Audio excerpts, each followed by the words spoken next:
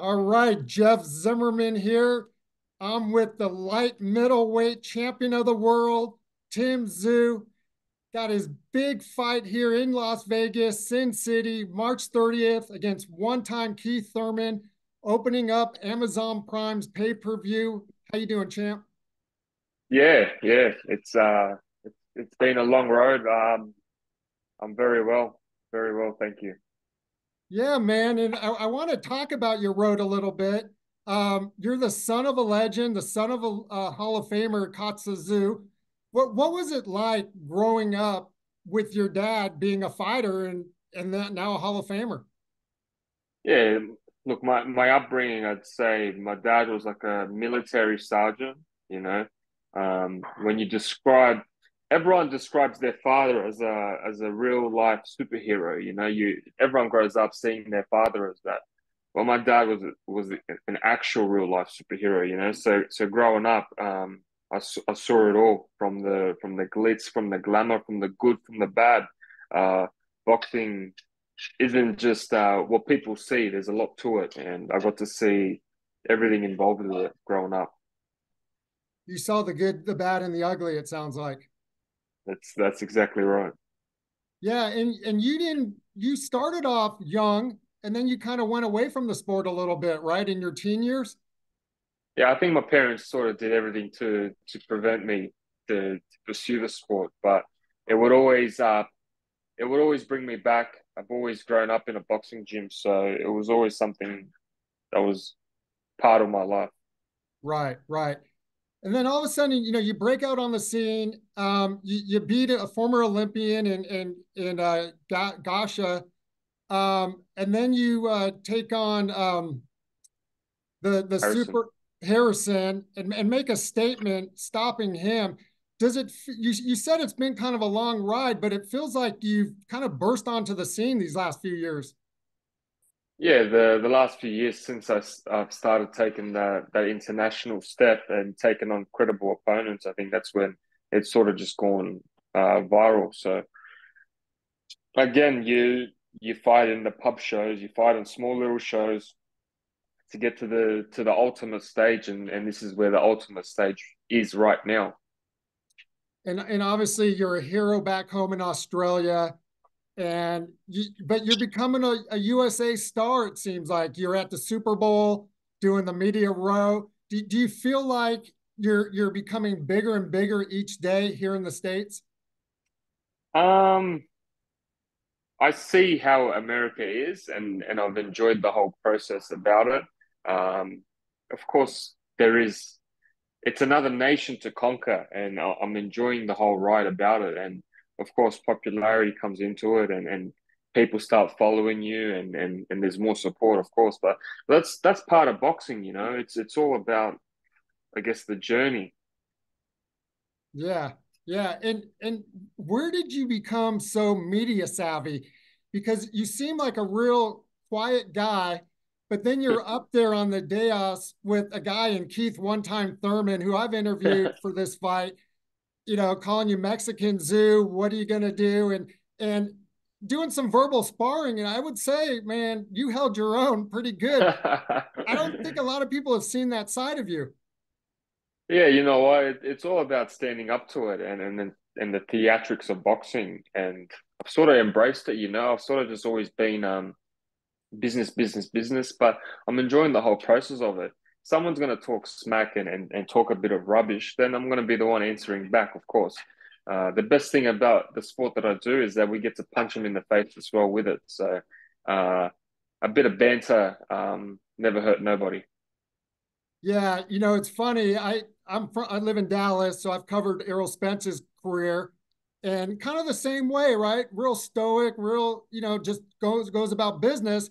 But if you ask him a question, he'll give you a good answer. In fact, I asked him one time when he was about 15-0, and he wanted to, fight Keith Thurman back then, and he said to me, Keith Thurman thinks he's the big bad wolf and nobody wants to fight him, yet he was ready to fight him. So you kind of remind me of him. Yeah. Well, you know, sometimes the less you talk, the more confident you are. The loudest one in the room is probably the most insecure one in the room. Yeah, and you talked the other day too. You mentioned about kind of there's not a lot of like old school guys anymore, kind of throwbacks. You know, you Mm, consider yourself one. I thought of Spence as one, mm. Crawford another guy. There's another guy in Dallas, Virgil Ortiz.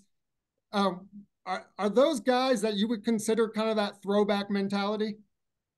Um, to a certain extent, Errol Spence, he doesn't fight often though, you know. Like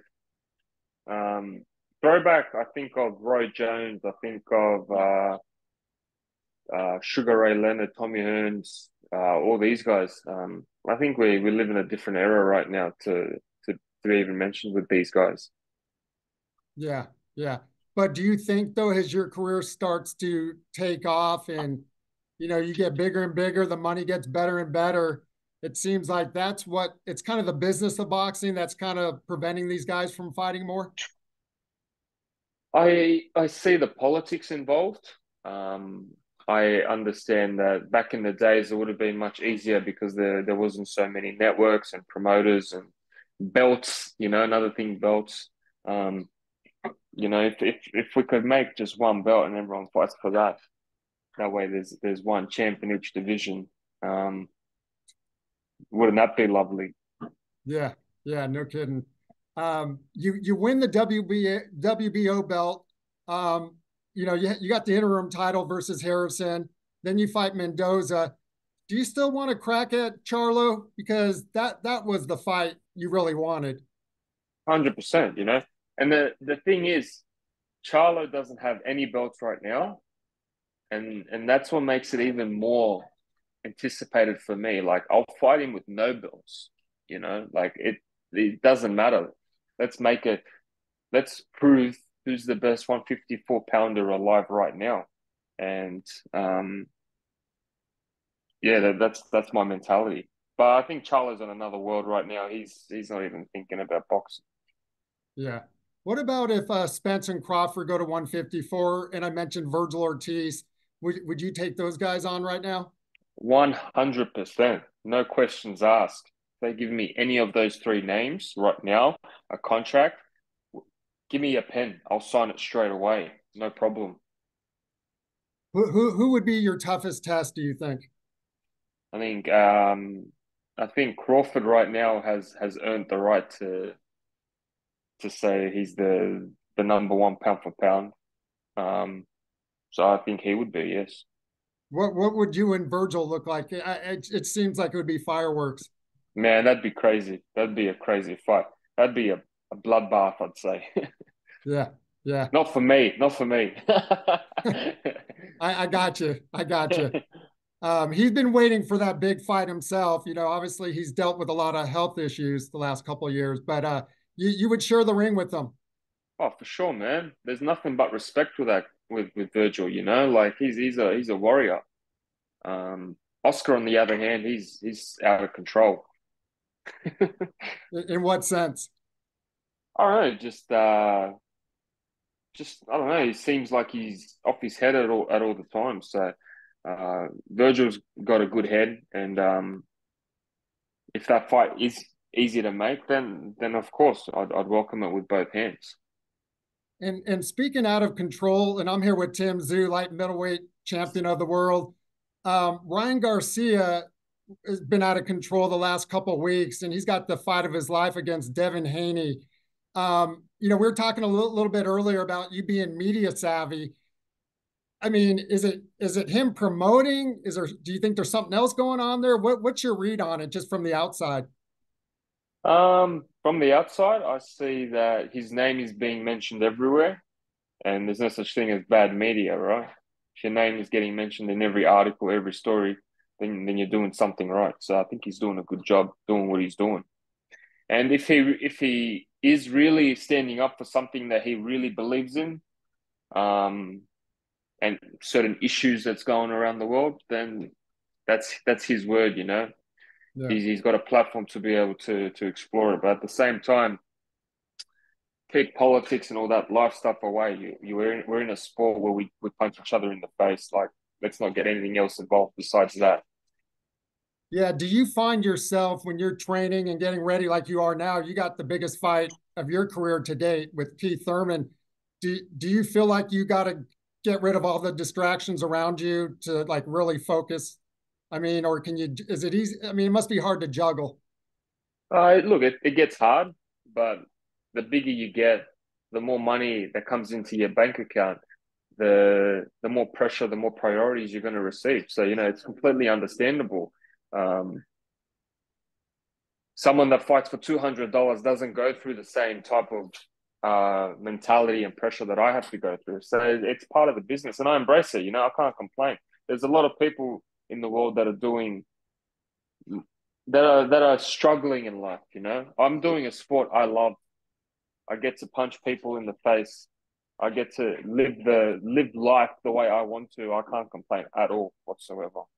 Yeah. Who do you like in that fight? Taking, obviously the stuff going on, but who do you like in that fight? With Haney Haney, and Haney, and and Garcia, yeah, I respect Garcia for taking on the big fights. But I think Haney wins. I think he's slick. He's on an upward type of like obsession right now. He's doing very well. yeah, yeah. And we'll wrap up here in a minute. Another big fight was announced back in Dallas, AT&T Stadium. You got Jake Paul and Mike Tyson. What are your Oh yeah. thoughts on these crossover fights? Or it's not even really a crossover fight, I guess, but what are your thoughts on that? It brings eyeballs first to the sport. Uh, I love Mike Tyson. I grew up watching him, so I just hope he doesn't get hurt, and I hopefully he sticks it up for boxing. But Jake Paul, man, he's doing good things as well. So it's both. It's weird. Like I wouldn't do it myself. Back like I wouldn't go down that path. I'm a purist at heart, so I don't know. It's the world's changing. Right, right. Were you happy to see AJ knock out Ngannou just for being a purist and for the sport of boxing? To a certain extent, man, I love Ngannou's story. I like him as a person. Uh, but if it was boxing versus MMA, I'm sort of like, you know what? These MMA fighters, they're coming into the boxing world and they're sort of like doing all right. So it was good to see, like, even though I'm a fan of both of them. Even though that, it was good to see the boxing beat MMA in our own sport, the sport that we've been doing for our whole lives. Sure, sure. And talking about your fight with Keith Thurman, he's been to the top, he's been on the biggest stages. What do you have to worry about him? You've talked about he's going to run like a gazelle. Is it going to be tracking him down and hunting him down? Is that what you're expecting? Because he was called Mm. one time for a reason. But what are the things that you have to watch out for? Just his awkwardness, I guess, being able to steal rounds. But his nickname's going to change this fight. It's going to be from one time to last time. So there's going to be a change. And as you said, Bean, Bean, Bean. Um, he's done that, but now it's a different era. It's simple and plain. And do you feel like you've even reached the peak yet, Tim? Or you feel like it seems like you're getting better every fight, and that's why you Yeah, I'm keep still moving up? still young, 29 years young.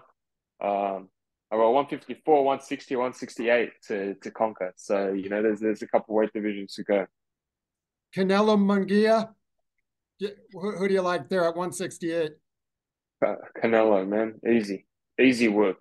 Like not a walk in the park, in my opinion. And how long will you be at 154? You mentioned 160, 168. How long? Or until I reach what I want to achieve in this in the division, and that's it, and get the biggest fights possible. All right. Tim Tszyu, man, great. Welcome to the US. I know you've been out here for a while, living the dream, it sounds like. How is Vegas? Do you like being out in Vegas?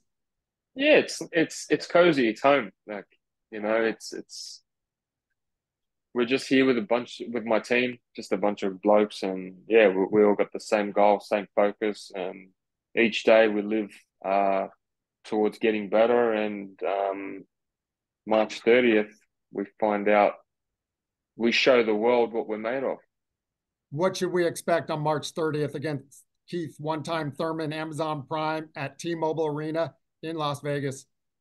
I'm coming in for the kill, man. So you know you're gonna see the best Tszyu out there, and whether he runs or whether he comes, it's gonna be an entertaining, cracking fight. Of Expecting a knockout? course. All right, Tim, I appreciate it, man. Good luck, and hope to do this again soon. Yeah. Nice to meet you, bro. See Thank ya. you.